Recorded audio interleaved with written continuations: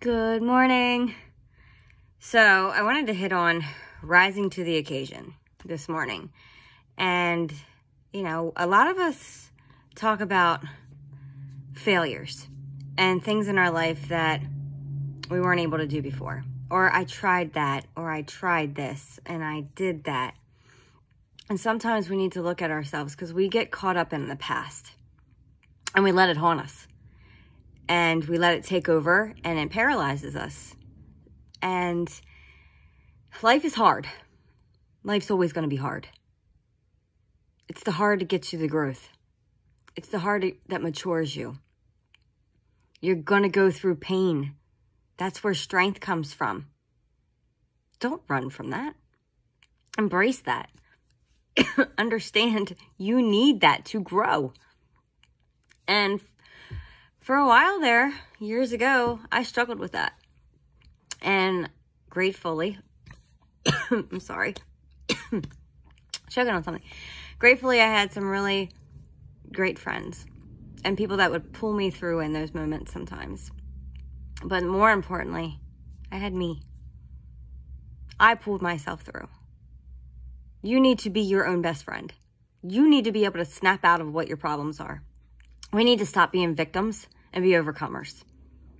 We need to tell ourselves we are enough, and I'm not going to let what happened to me in the past affect where I'm going.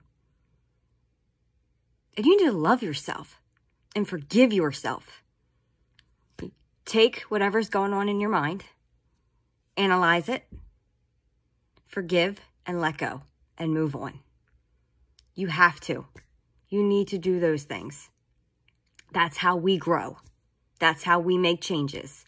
If we're complaining about where we currently are in life, I want you to look at the habits that are in your life. What do they look like for you?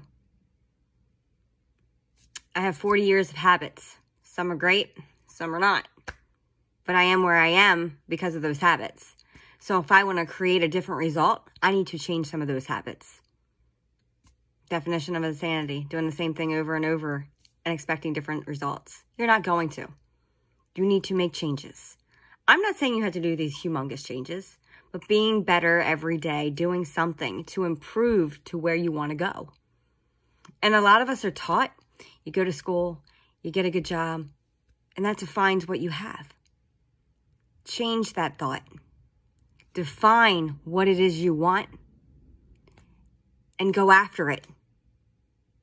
Come up with a plan and go after it. That will give you what you want. So I'm not saying wrong or right, but if you are a dreamer and you're dreaming big and you're chasing goals, I'm getting up at 5 o'clock in the morning and I hate the morning time. But I have made changes because of what the results I want to achieve. I need me time. I need to take some time for me before these kids get up in the morning and they're hard to get up. But I decided I'm gonna have my regiment in the morning and I'm gonna stick to it. Because I need that for me. What do you need for you? What changes are you gonna make? If you're not happy with where you are, people, places, and things, think about it. Do you have someone that's lifting you up or pulling you down? Are you telling yourself, I'm enough? Are you your own best friend? Or are you being your worst enemy? What are you telling yourself?